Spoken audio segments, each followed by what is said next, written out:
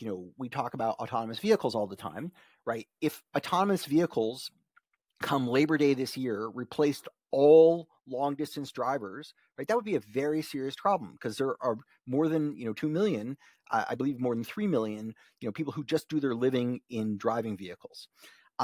That would be catastrophic, not because autonomous vehicles wouldn't be a good thing, but because that would be so much job loss all at once.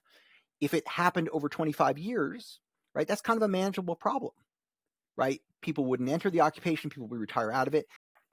And so the concern with AI, I think that a lot of people have, is it's just going to boom, and it's absolutely the case that machines can acquire skills much more rapidly than people can, right? Once you have a machine that does something, wow, then you have a lot of machines that do the same thing.